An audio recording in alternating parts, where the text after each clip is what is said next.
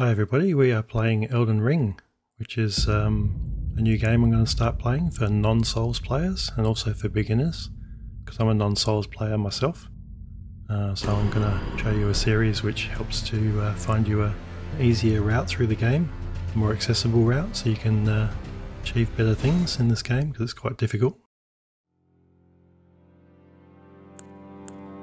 Let's start by creating ourselves a character.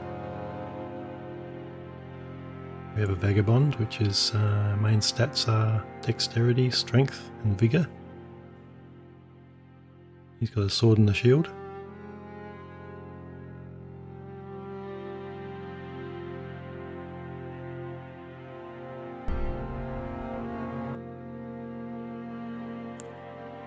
Next up we have the warrior. The main stats are dexterity, strength is quite low, mind, vigour, endurance. And he's got two swords and a shield. The hero, main stats are strength, endurance, vigour. He's got an axe and a shield. Bandit, we've got dexterity, arcane, mind.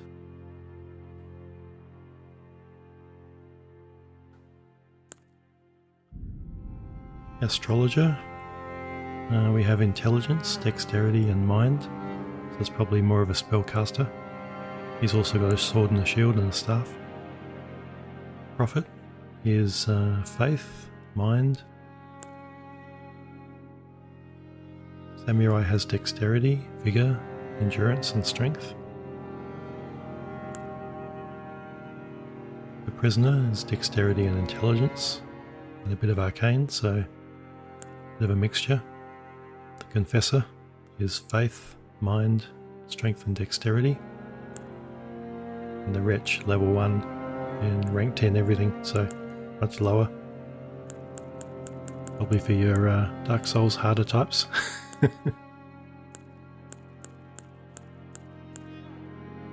So I'm thinking I might start with the vagabond. Seems like a kind of a melee defensive type. With a chance of a bit of spellcasting as well later on.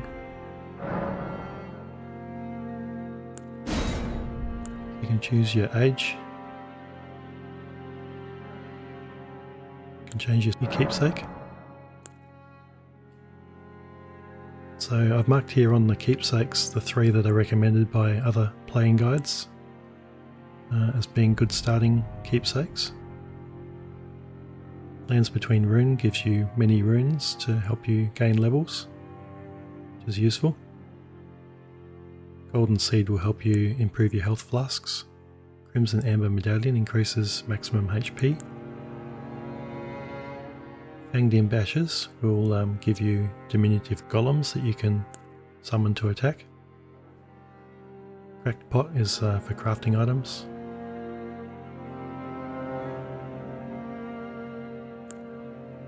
Stone Sword Key will help you to break seals on imp statues inside dungeons, which is pretty useful. Bewitching Branch, 5 sacred branches charged with beguiling power. Oh, and don't forget the boiled prawn. 5 pieces of boiled prawn boosts physical damage negation, probably because nobody wants to go near you. So Brewery's Woe. Attracts enemies' aggression, so that's more of a tanking item, I guess. So I'm going to choose the Crimson Amber Medallion. Probably not recommended.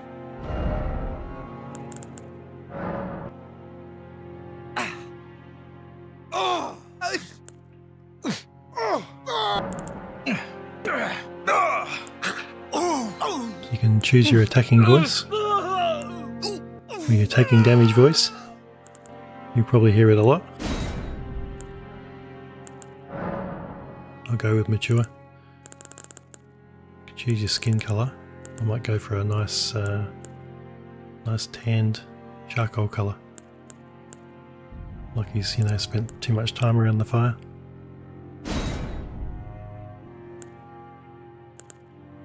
And there's quite a lot of face and head and hair customizations you can do in here. I won't spend a lot of time on this. I'll just choose something that looks very vaguely resembling myself.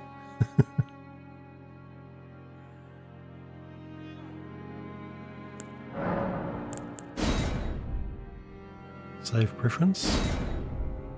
Alright. Yep, let's start with this game character. I'm not going to waste too much time on the customization pages.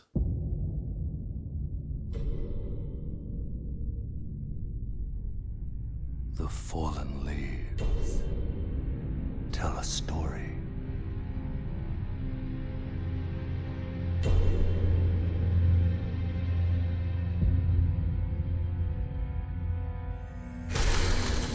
The great Elden Ring was shattered. In our home, across the fog, the lands between.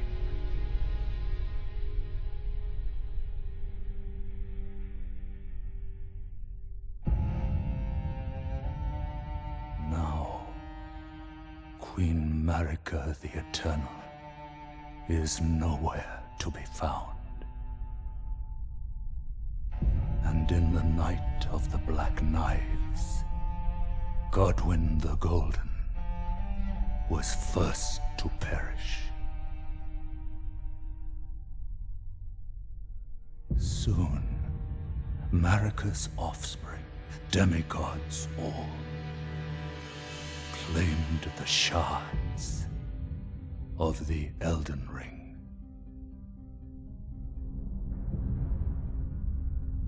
The mad taint of their newfound strength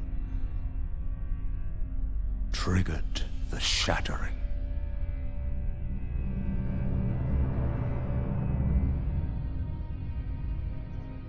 A war from which no lord arose. A war leading to abandonment by the greater will. Oh, rise now, ye tarnished, ye dead who yet live. The call of long-lost grace speaks to us all.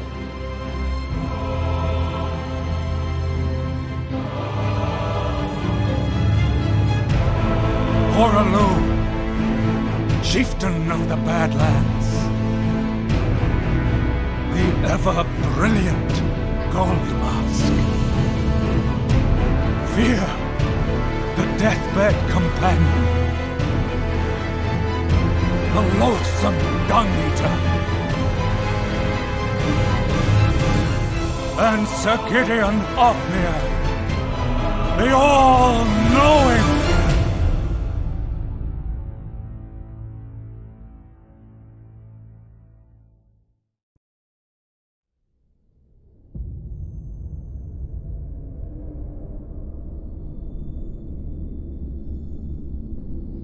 And one other, whom grace would again bless. A tarnished of no renown. They're talking about me? I think they're talking about me.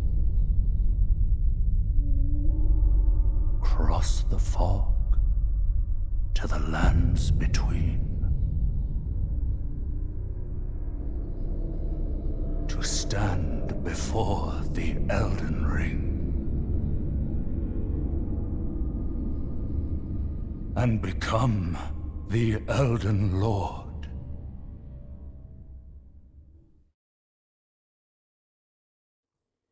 Okay, epic intro there. So this game was written by Hidetaka Miyazaki and directed by him also, and they've also credited George R.R. Martin for the story writing as well. He's from Game of Thrones fame, of course.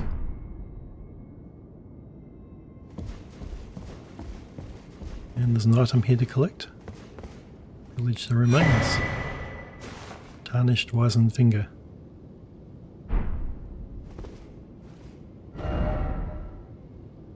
path be broken and uncertain. Claim your place as Elden Lord. Sounds easy. Where do I sign up? You can see these white ghosts. These are other players who have been in this area just recently. You can see what they've done. Kind of a neat feature.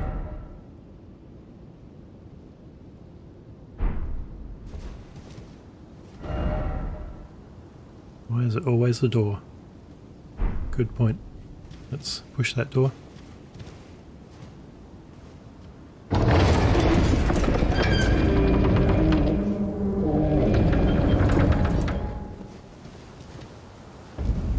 Okay, here we are. Chapel of Anticipation. Like a dream.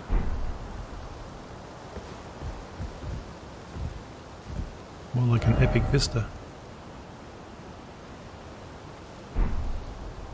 What the message was going to say, don't jump. Okay, there's the castle.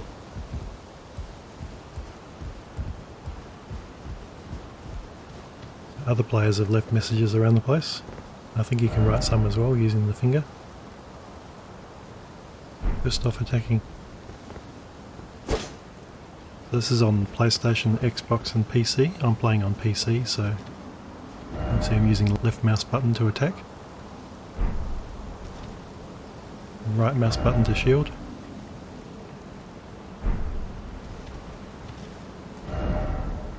And expect boss. Okay, I'm going to rate that one. Obviously there's a boss coming up.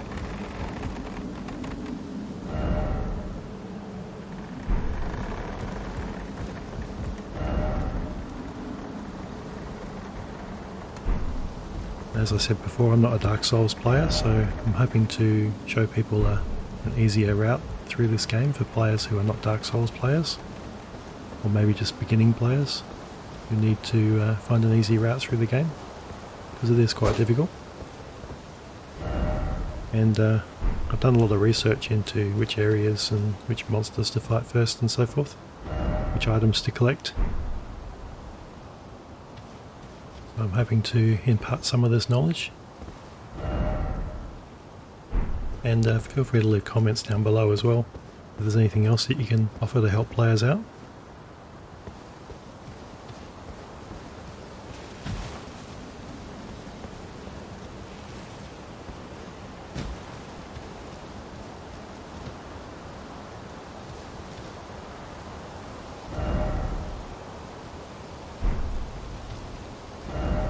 Over death. Strong foe ahead. Okay, I might lord that one. It looks like our first boss encounter's right here.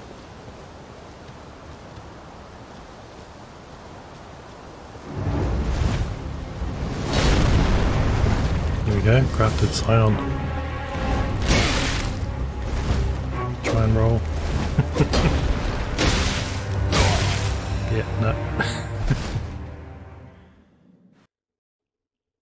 I think that's actually part of the story, to die straight away. Otherwise you wouldn't see these scenes.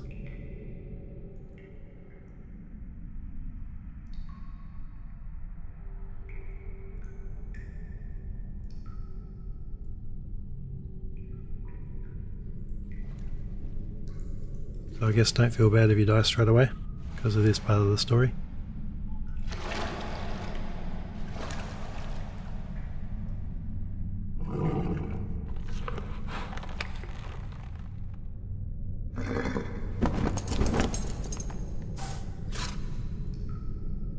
Don't worry, Torrent. Fortune is on his side.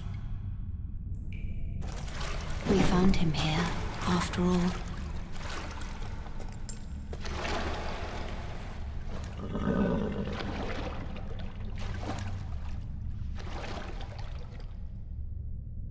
One of his kind is sure to seek the Elden Ring.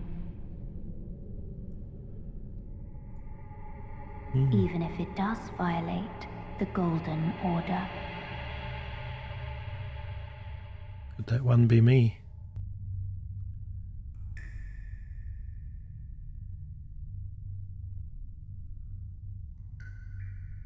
Come on mate, get up. We got things to do. Places to go. Enemies to kill. Can't just lie around all day.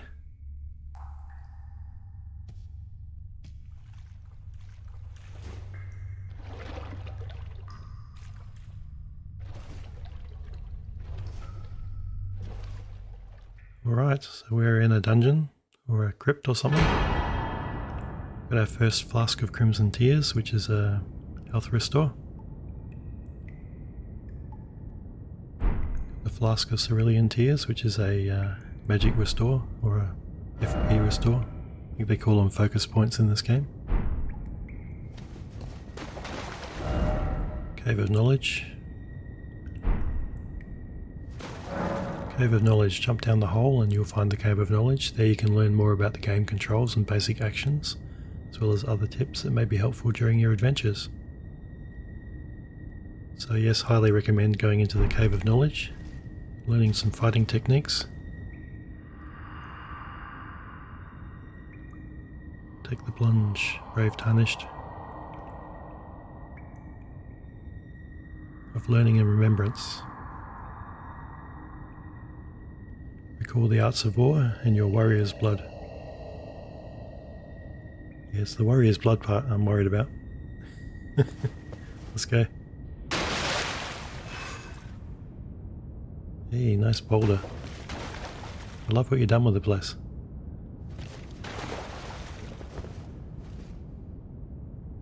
A few bodies scattered around, you know, nice touch. First off crouching and then behold dung. Yeah, won't be doing that.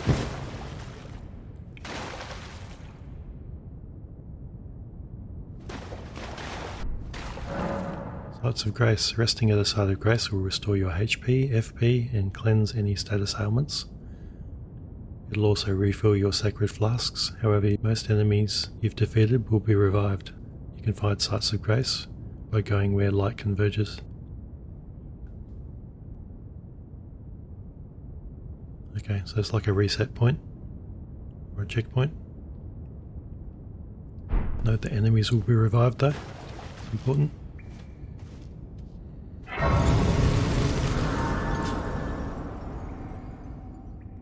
Later on these also become points where you can teleport around the map too as well. If only I had an Elden Ring. Okay. There's not much help going on here, just comments. Okay, we have a zombie. Because, you know, there's always a zombie in these games.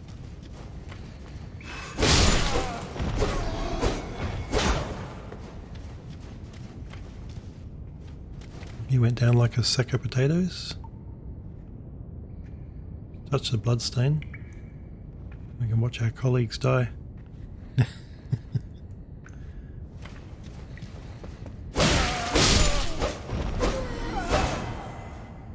So shift left click for a strong attack.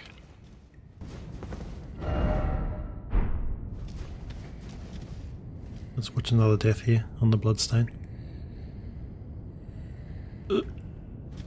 My pancreas. Guarding. Use an armament in your left hand or both hands to guard against incoming attacks. Guarding is especially effective when done with a shield. Guarding consumes stamina.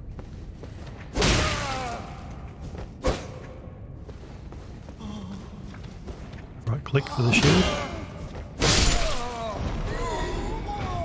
Block an attack. You can avoid enemy attacks by dodging, roll or backstep. These actions also consume stamina. Let's try some rolling.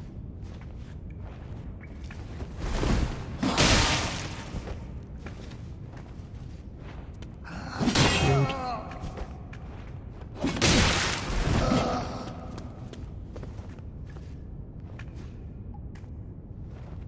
Come at me, bro. You watch him telegraph these attacks. They're pretty obvious in the training area, of course. Dodged him.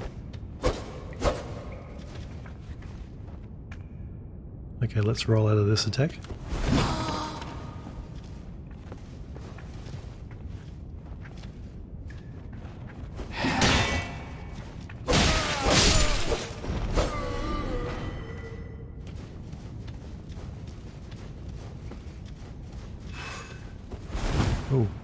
F to jump. Okay, that's weird. I'll have to remap some of these controls, I think.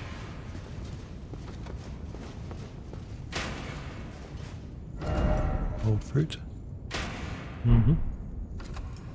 Take some fruit. In every corner of lands between, you will find fruits and flowers, mushrooms and butterflies. Must be like crafting items.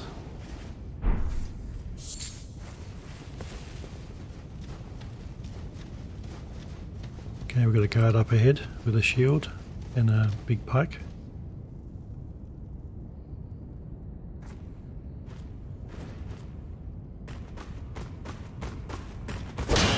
Shield up. Wielding armaments. Each hand can be equipped with up to 3 armaments, allowing you to toggle between them. Armaments can also be two-handed, making attacks more difficult to repel, with shields and boosting effective strength by 50%. So press E and right click for the shield, or press E and left click for the sword.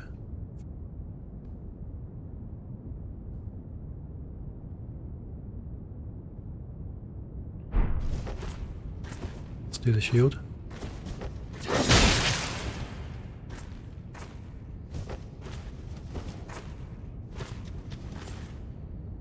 Come at me, bro.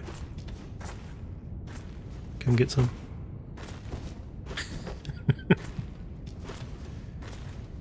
Feel silly just sitting there with my shield.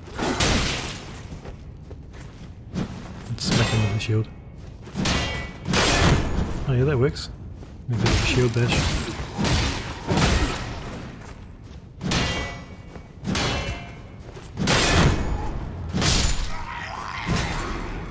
Face.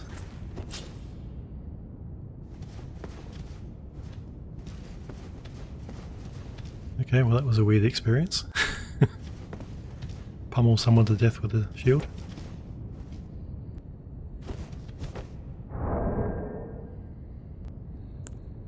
Let's have a quick look at the keyboard mappings here on the PC. Key bindings. Space for backstep, dodge and roll and dash. X for crouch. The targeting hasn't been mapped. Yeah, I'm going to have to change some of these up, I think. Some of them aren't very intuitive. Luckily there is some recommended key mappings on the web, so I might just map some of those later. I'll show you what they are. Press Control for skill.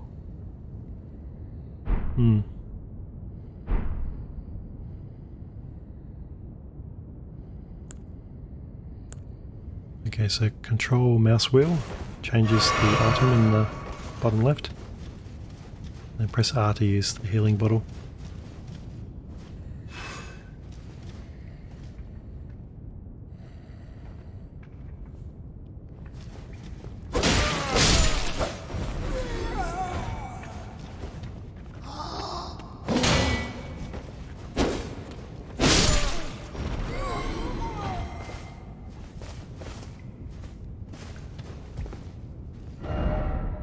Hold message. Thank you.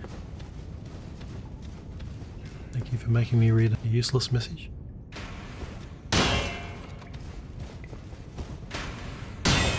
This guard's got a crossbow. And my shield. Give him a smackdown. Oh, no. You just went straight over the edge. I'll see you later, mate. Not going down there to loot him. Skills. Armaments have special abilities called skills. Skills are highly varied and range from powerful attacks to temporary effects. Using skills consumes focus points. So it's control for me on the PC.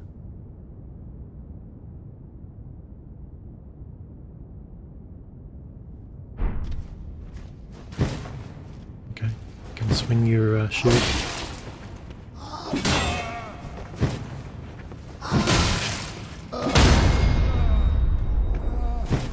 I think you have to block an attack and then do it.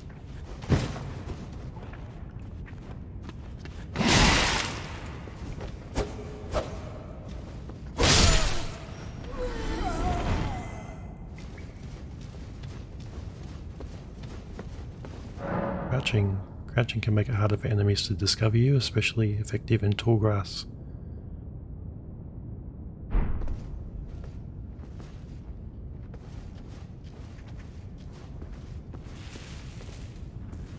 Let's creep up on this guy. Stab him in the spleen.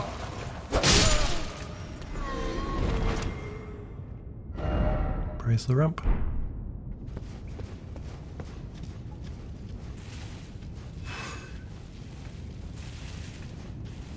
Let's go through the grass.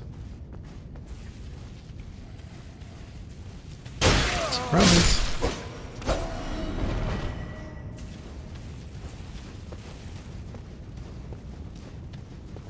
Stance breaking. Some attacks may break an enemy's stance, giving you a chance to perform a critical hit. Charge attacks and jump attacks make it particularly easy to break an enemy's stance. Hold shift left click, or hold shift left click while jumping.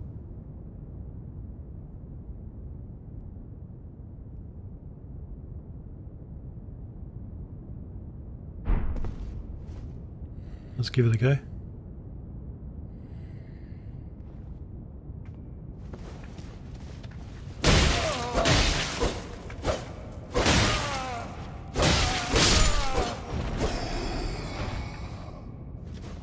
Alright.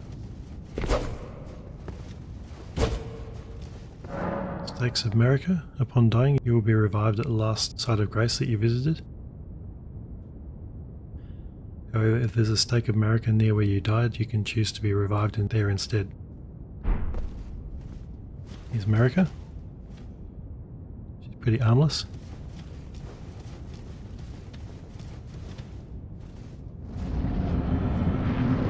What have we here? Soldier of Godric. Our first little mini-boss. Guard counters. You can perform a counter attack immediately after blocking an enemy attack. Guard counters make it easy to break an enemy's stance. Shift right click.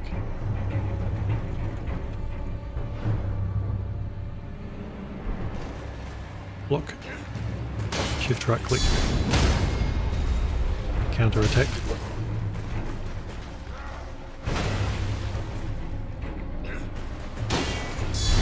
Oops, I missed him. Let's try again.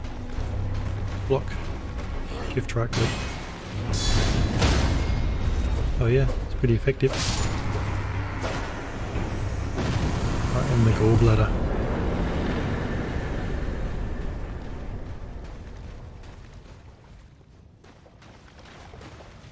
Okay guys, that's the end of this episode for now. Click like and subscribe to see more videos, and we'll see you next time. Bye for now.